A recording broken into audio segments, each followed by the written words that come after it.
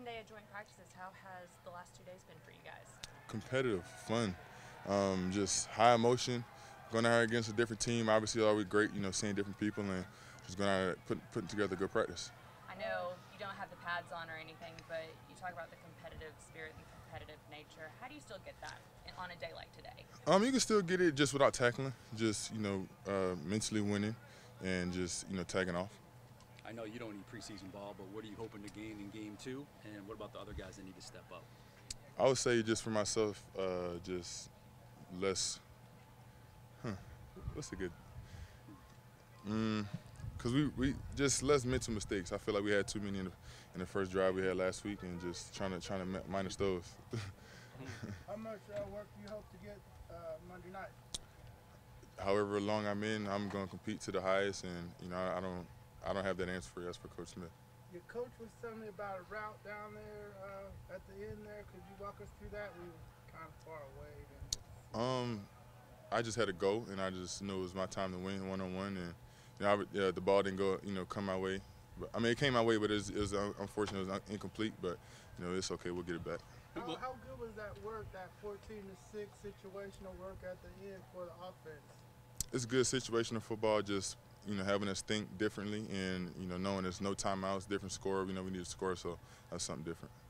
That coach called you a creative player, and then obviously that's a big compliment. But from last year to this year, what do you think you've grown the most as a receiver, as a tight end? Period.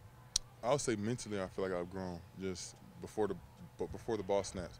Just trying to still, while I'm trying to get faster at it, seeing the ball post snap, pre snap, just maturing mentally first. Did you see that comment that he said you're like a creative player in Madden? Yeah, I seen it, and it was pretty cool. If you were to make your own player on Madden, would he come out kind of like you? Close to it.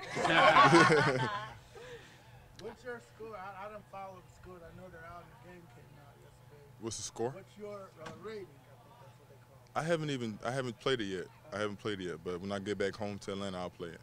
Do you feel like you and Mariota and Ritter have a deeper feel for each other as far as when you get out there going against somebody else?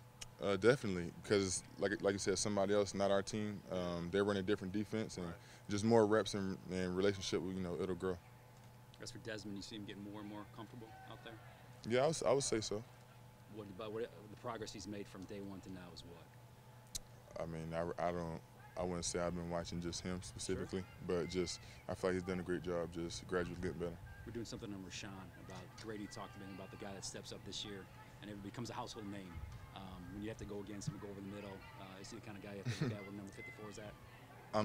Everybody's a competitor on our defense, so just everybody gets utmost respect, and I want to win against everybody. So, but Rashawn, he's a great leader, and he's a great guy. Yeah, one more, please, John. Just where y'all at in establishing the identity of the offense? I feel like our identity of the offense is still growing, and we're going to add another step to it this coming Monday, and just keep stacking weeks.